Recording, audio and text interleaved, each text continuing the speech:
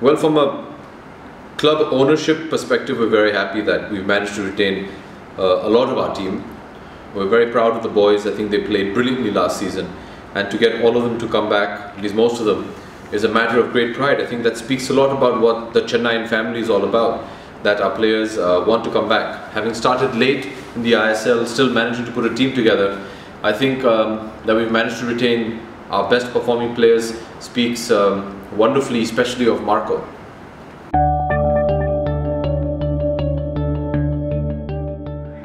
Well, they're known as Merce Elano and Mas Mendy, so you can just imagine how popular they are. They were by far, shockingly to me, the two most popular players that we had. And they were brilliant at their job, not only on the field but off the field. They were complete ambassadors for the club, and very, very proud of both of them and very happy to welcome them back to Chennai.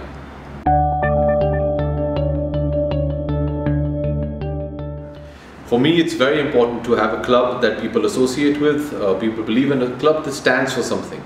And I think the kind of signings we've made this season, the amount of people that we've retained, is a clear message from Marco and the management.